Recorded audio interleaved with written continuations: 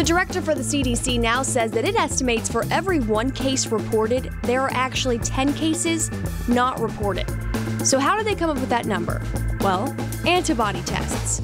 Scientists at the Centers for Disease Control looked at blood samples across the country and found for every confirmed case of COVID-19, 10 more people had antibodies. And while some people on social media have been blaming antibody testing for the rise in case numbers, that's not true.